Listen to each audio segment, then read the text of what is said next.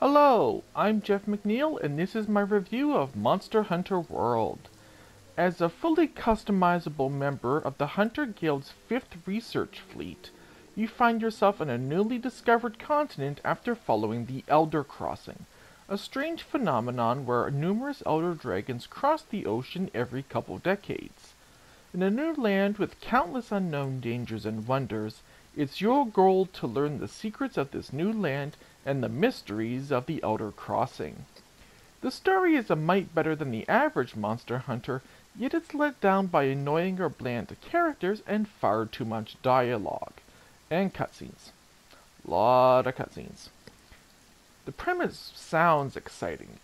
Brand new land, brand new monsters, but trips over itself every step of the way. The game also suffers from severe faffing about issues. There is a quest fairly early on where you spend the first 10 minutes slowly escorting a cart and annoying talking researchers across the desert. Yes, you eventually get to hunt a monster, but it takes way too long to get there. And later on, you'll be scanning the different areas looking for mysterious monster tracks, only to discover that it's a monster that's been in the series for years, and for some reason they couldn't identify it. For whatever reason. And this is only the start. The entire game is filled with long stretches where you aren't hunting to progress, you're wasting time until the game decides that you've been a good boy or girl and get to move on. It's absolutely infuriating when you have to deal with layer upon layer of boring research and tracking to reach an obvious hunt. Seriously, half of the mysterious monsters in this game are returning monsters. There's no mystery. Visually, the game is a treat. It's dark and raining and misty right now, so you can't really see, but yeah, it's a very, very pretty game.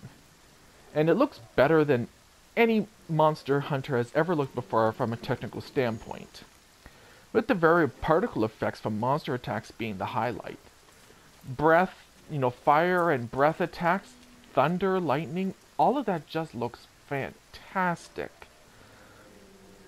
That said, this graphical fidelity has the unfortunate effect of making anything even remotely cartoony or colorful stand out like a sore thumb. My character has bright purple hair. She's wearing a helmet right now, so you can't see, but she has bright purple hair.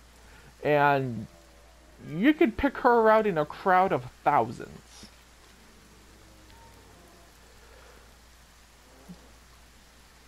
In previous games, the graphics weren't the best, so the more absurd aspects of the game's visual design weren't out of place.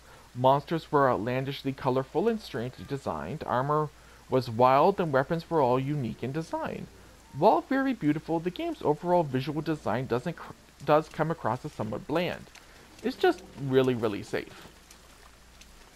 I mean, it's pretty, it's nice. It's boring, for the most part. The sound and music is also a step down from previous games. Yeah, there's no music right now. The monster battle themes, besides one or two exceptions, fall far below the standards set before. It's not an outright awful soundtrack, but it isn't up to the series standards. And believe me, Monster Hunter has some great music. Just not this one. Couple themes in his, 2, maybe 3, but yeah, it is kind of bland. And for the first time, or second if you count Monster Hunter Stories, we have full voice acting in the series, and it ranges from the great and colorful to I want to throw you off a mountain into a pit of Devil Joe, which is actually a volcano, which is Dire Morales, in a volcano. The Admiral, met late in the game, is everything wonderful in the Monster Hunter series. He's over the top, loud, and knows that after a tough hunt, you just want to come back and eat until you explode. Then we have the Handler, your quest assistant. Guild Marm, she is not. Sweet freaking mercy. This woman is the single worst thing ever introduced in the series. She never shuts up, constantly tells you what to do, and if you have a story quest or event she wants you to do, she will remind you after every single hunt to do it. And of course, That's with full voice acting, so you can't skip it. Oh, she is so infuriating. The overall sound design is weak and borders on downright intrusive and annoying. The Handler.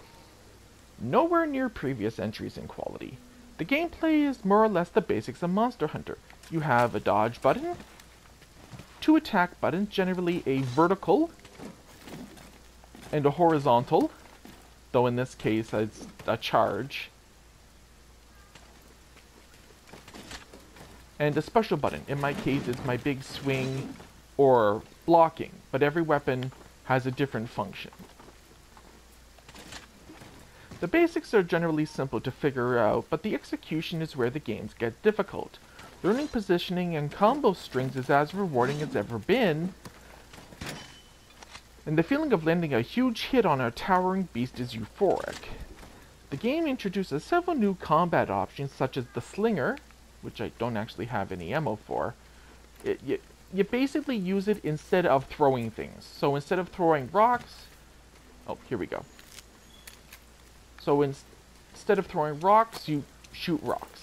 Instead of throwing dung bombs, you shoot dung shots. Instead of flash bombs, you get flash pods. You get the idea. Slide attacks, when you can go downhill, you can slide on your butt and do a really cool attack, and environmental traps. So you can find like poison flowers, you can smack them and poison oozes out to damage enemies. Certain frogs found in the area release poison gas, capable of paralyzing monsters. You can drop rocks on their head. All are very welcome additions. I just wish it didn't come at the cost of the Monster Hunter series' more interesting combat options. Hunter arts and hunter styles introduced in Monster Hunter Generations are absent, replaced with mantles like this one, which grant passive bonuses for a small duration, or a healing fountain, which is basically the Hunter's Oasis from Monster Hunter Generation, which lasts for a minute and runs on a cooldown. These hunter tools are nice, but a far cry from the variety and options the arts and styles provided. Prowler mode is also absent, which allowed you to play as one of your customizable palicos in Monster Hunter Generation. And palico skill customization has been drastically torn apart. It hasn't been altered, it is neutered. You can find different palico gadgets throughout your adventure, and each represents one of the old proficiencies, yet you can only take one on a hunt.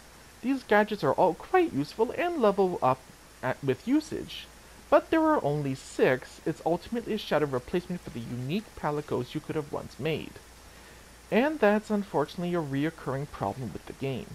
Outside of the graphical upgrade, which has some issues of its own, and some very pleasing quality of life changes, previous entries in the series have simply done what World does better. Many features and variety in both monsters and player capabilities are missing from World. The new monsters are a varied bunch, with some being less inspired versions of previous monsters. The first large monster you fight in this game is basically a lame Great Jaggy. Sorry, not a lame Great Jaggy, a lame Royal Ludroth. Yeah, it's a Royal Ludroth. To some unique and fun battles with cool designs. There are some cool monsters here. The returning monsters are all very safe choices. I mean, you can see these monsters coming from a mile away. Now, while the new areas are certainly bigger, and believe me, this is a massive area, with no load times, mind you, I'm not sure they're better. The Ancient Forest, this place, is a complete mess of a map that almost requires the waypoint system to navigate. A series of long, twisting, and overlapping passages between open arenas that used to just be loading screens away. It's a complete mess. It really is. I mean, if you look at this, just look at this. I'll turn off all the little things and just look at this. And then there are multiple levels of it. This is unbelievable. Later areas are a little easier to navigate, but can still consist of long passages of mostly nothing, between open arenas, and you aren't going to find or fight monsters in these little passages. If you try and fight them, they will walk away from you to one of the open arenas. Finally, for the first time since Monster Hunter Tri in 2009, Monster Hunter's online system requires additional fees and accounts to access. Because of this, I personally haven't spent any time online, but the game spends every moment it can to push for the online system. As long as you have an active network, even if you don't have an online account, it forces you to either join or make an online lobby. You can't just play single player. You have to be online as long as your PlayStation 4's network is active. You have no choice. When you go to begin a quest, if you don't have an online account, a window pops up telling you you can't access online. Despite the fact that when you start the game up for the first time, if you don't have PlayStation Plus, it says, oh, you don't have PlayStation Plus. You can't access online. And finally, when you actually get your quest together, even if your network is turned off, the game still forces a party check after an obnoxious load time to make sure that everyone is ready to play. So you get your quest, you don't just go to the gate anymore and begin your quest. You have to wait for the game to think about it for 20 to 30 seconds and say, oh, okay, everyone get ready! It is incredibly intrusive and obnoxious and drove me nuts, and has no right to be as badly designed as it is. Overall, Monster Hunter World is a visual treat, with large, open areas to hunt in and some great quality of life changes and the solid gameplay the series is known for. Seriously, the amount of information available to the player in both like monster records. Let me just bring this up real quick.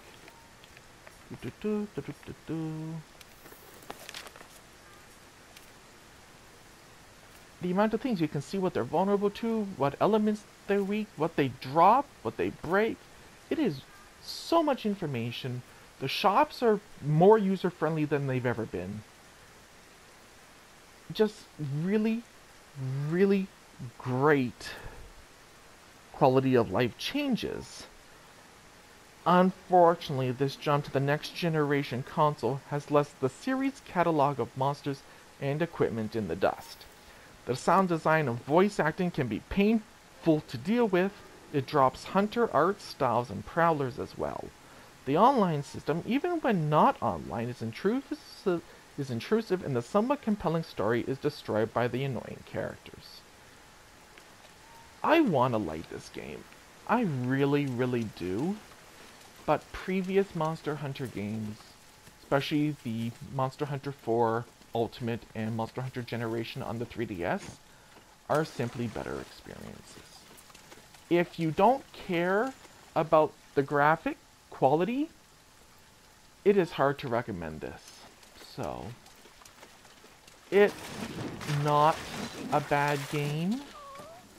And it's not even really a bad Monster Hunter game. It's got a lot of potential in the series. But it has so far to go to catch up. It's absolutely not funny.